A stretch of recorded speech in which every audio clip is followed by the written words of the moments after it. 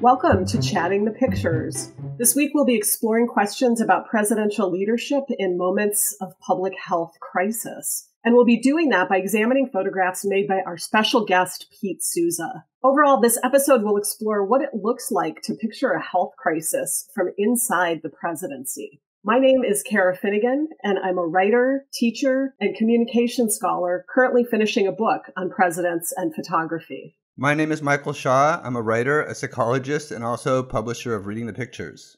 And my name is Pete Souza. I was the former chief official White House photographer for President Obama and an official White House photographer for President Reagan. Michael, why don't we start with the first of Pete's images, which comes from the Ebola crisis in 2014. This photo was taken in the Oval Office October 24th, 2014, and it shows President Obama hugging Nina Pham, a Dallas nurse diagnosed with Ebola 13 days before after caring for an infected patient in Texas. Following treatment at the National Institute of Heath Clinical Center in Bethesda, Pham was now virus-free. In the doorway, you see HHS Secretary Sylvia Burwell. Pham's mother and sister are in the photograph to the left. And then off Obama's collar is Dr. Anthony Fauci, the director of the National Institute of Allergy and Infectious Disease. And then you also see Dr. Ronnie Jackson of the White House Medical Unit. Just as a little bit of background, Josh Ernst, the White House press secretary, told reporters that aides never questioned whether Mr. Obama should get close to Mrs. Pham. Obama was actually quoted telling Pham, "Let's give a hug for the cameras."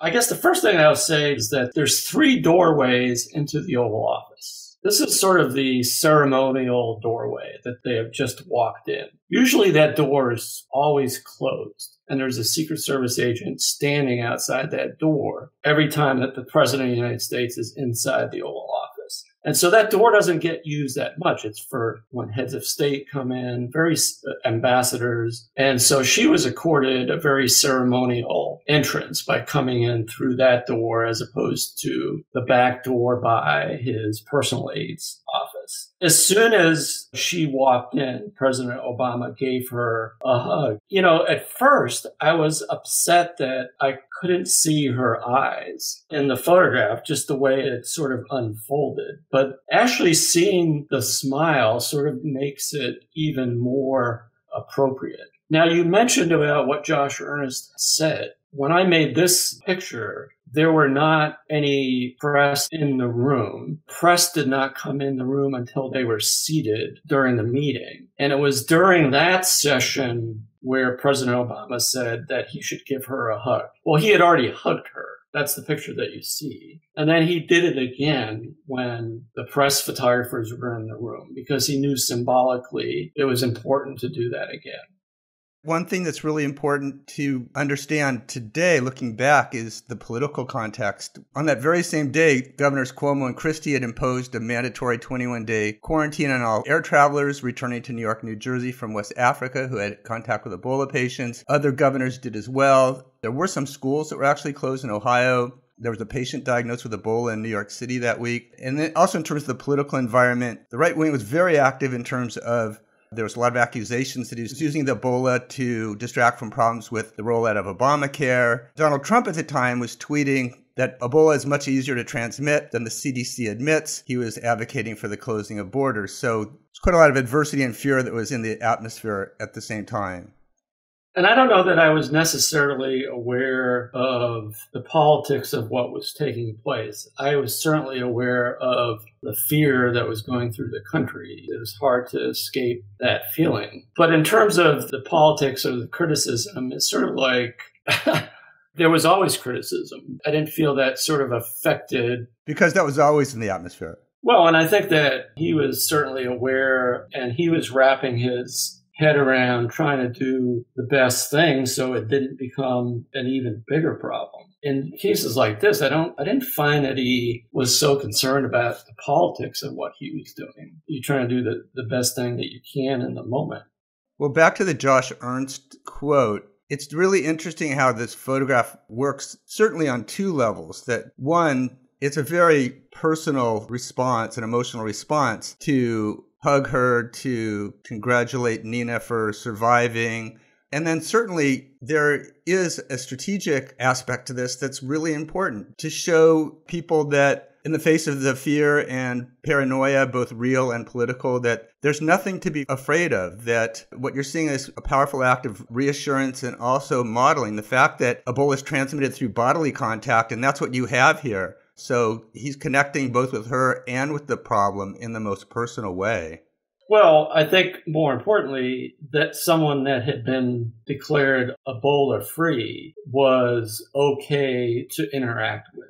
And I think that was an even more important signal because there was a stigma attached to anybody that had had Ebola, whether other people could interact with those people once they were cured. This aspect of presidential leadership in a crisis is really nicely pictured in this photograph. To the extent that part of what a president does is model behavior in public, and particularly in the context of a dangerous public health crisis, as you said, it is important to make that visible to people. It is important to communicate that to the public. And the fact that that was reperformed, if you will, in front of the news cameras and those other images, I think highlights that as well. It's not something that he would normally do, which is sort of perform, if you will, in front of the press cameras. But I think he was well aware of the importance and the symbolic nature of doing that a second time. And, I thought of it, there's a visual analogy to another of your photos that I think speaks to the same point when the president and one of his daughters swam in the Gulf after the oil spill. Again, that idea to model safety in that case, to dispel fears that the public might have had. You sort of mentioned the two times probably during his presidency where he did that, where he sort of performed, if you will, to make a point. That was something that he rarely did, where he purposely did something to try to send a signal. The other thing, Pete, when the first thing you mentioned about the photo was that you were sorry that we couldn't see Nina Pham's eyes initially, but then you saw the smiles. And to me, the smiles really are the entire thing that animates this photograph. It's on the faces of everybody in the background. It's coming onto the president's face. It's obviously a joyous and exciting moment for her and her family to meet the president in the context of her returning to health. But I also see, I think, on the faces of everybody, and perhaps Fauci, if we can see his face too, that there's a relief playing out, right? That at least at this moment, the crisis, at least for this person, has abated. It's just a really joyous photograph. There's a number of pictures of Fauci meeting with Nina a few minutes before or walking her over from another building, greeting her for the first time, and he is so effusive, and the pictures show that. The other thing I think this photograph does, especially in the context that we are in right now, is it highlights the threats faced by healthcare workers. This was a nurse who was infected. And to the extent that we're spending a lot of time right now fearing for the safety of healthcare workers, it's really hard not to read that anxiety and fear and then also feel good about the relief when you look at this particular photograph. And it's unavoidable to draw a contrast between what's happening now with coronavirus and also the presidential leadership. We already mentioned, and it's very obvious, this kind of emotional, personal, intimate contrast. But then there's other things going on in this photograph structurally, if you will, that speak to that also. You have this, literally this kind of alignment or coherence. You've got Pham and Obama hugging, but Fauci, to the extent that he's merged into this, he's part of the hug. You think about roles and you think about the coherence of the roles. Pham is both in this photograph a patient and a medical worker, one of those people that are on the front line right now. So you have the leader embraced in the patient, medical worker, and then you have the scientist representing that whole community, and then also Dr. Jackson there, who's a physician in the White House. So the way that you have that kind of coherence and alignment has a powerful message when you compare it to what's going on right now and how all those different components are kind of, every man and woman for themselves. The one political aspect of this photograph that in context you have to take into consideration is Dr. Ronnie Jackson, who was President Obama's physician and stayed on, carried over to the Trump administration, and was so highly thought of that Trump nominated him to be Secretary of Veterans Affairs. And then there was a whole controversy where he had to pull himself out of the running. He left the White House. moved back to Texas, and is now running for Congress. And in March, echoed what Trump's comments were about the coronavirus, that it was a hoax, that it wasn't going to amount to anything, that it wasn't going to become a pandemic, which is pretty interesting in retrospect. The other thing, sort of like off topic a little bit, is I look at this image and it's on the fly. I've used too slow a shutter speed for the moment, and you can sort of see the blur of his hands, which indicates that. And it's tilted, which I don't tilt pictures, but it was kind of very much a grab shot. And yet I was still sort of always aware of my foreground and background. So I was really trying to keep one of the paintings in the picture, which you sort of see the Washington painting in the background.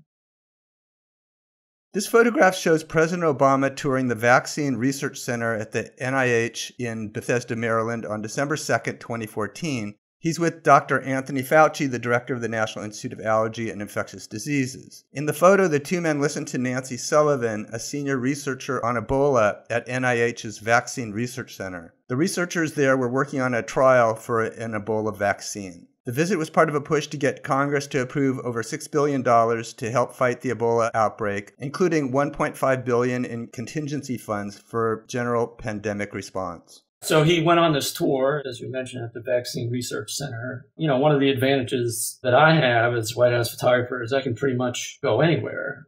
So rather than be on the same side of the counter, if you will, as him, I went on the backside where you could sort of see through almost like a cubby hole. I was intrigued by some of the screens that were facing me, trying to get those in the foreground. This is actually not the original picture that we made public on Flickr. The one that we made public, you could better see Dr. Sullivan, and Dr. Fauci was further in the background and you couldn't really make him out that well. But I mean, I was working like sort of on the other side, trying to incorporate some of the screens and graphics and things like that, just to make an interesting picture. Pete, did you see that photograph that Doug Mills took for the New York Times of Fauci and President Trump looking at a coronavirus model on a tour of NIH in March? I did not. It's a really crazy photograph because you have Trump looking at the model. There's a researcher in the foreground. Fauci is behind Trump. So it's really like much more kind of a hierarchical photograph. One thing that's great about your picture is not just how engrossed they are and how they're on that kind of same plane, as you said, but also just like you've got the wires that you really feel like you're in a laboratory here. He's plugged into the science in a way. He was fascinated by science and technology, and he had this group that he met with. It would be like an hour and a half, and the agenda would be totally up to the two scientists that led the session. Sometimes he would walk in and not even necessarily know what the topic of the day was going to be. He was fascinated by those meetings, and they always went long. The other thing about this image that I really like in terms of the way you composed it, Pete, is you've got, as you said, this really interesting foreground of dials and things to plug in and screens and clearly laboratory materials all around. And then you've got Obama listening to scientists. And I've always noticed it's a visual theme in your photos of Obama listening, right? That presidents spend a lot of time in meetings and ideally they're listening as much or perhaps more than they're talking. And it's a great image of Obama listening to scientists and taking them seriously and paying attention, where clearly this is the domain of the scientists. It is not the Oval Office or some other context. Yeah, I mean, it's interesting that you say that. I've seen some of these press conferences where the scientists, whether it's Fauci or Dr. Birx, are up at the podium talking, and you see Trump in the background, and his eyes are just looking everywhere except to where the people are speaking. It's as if he's not really paying attention to what they're saying. And I always thought that when Obama listened, he really listened, like he was laser focused on what was being said to him.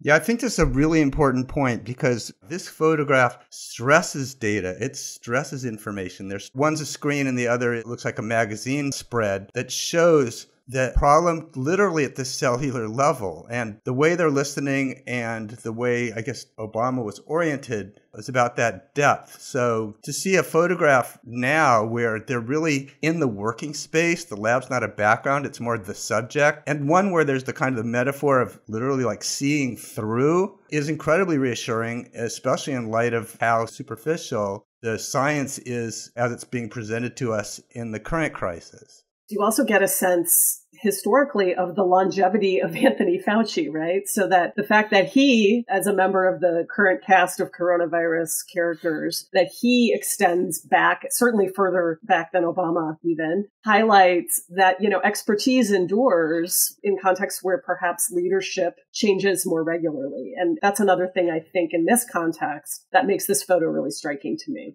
And from another dimension, in terms of Fauci, speaks also to how much he's been clashing, and there's been this kind of merger and then tension between him and Trump, is that in this photograph, you both see Fauci and Obama feeling like equals on one level, but then also because of the way they're divided there, you also see them clearly in their respective lanes. And that also is very reassuring to me right now. There's also one little detail that's really interesting. I actually just blew it up to see if I could tell exactly what it is. But there's a photograph on the right side of the frame above the screen, which I think is their team. At least that's what it looks like to me. Absolutely. To be reminded that we're of the team spirit and that you don't get anywhere without the team is also great. And the fact that it balances the other side of the photograph from the leaders and your top guy, Dr. Fauci, is also eloquent.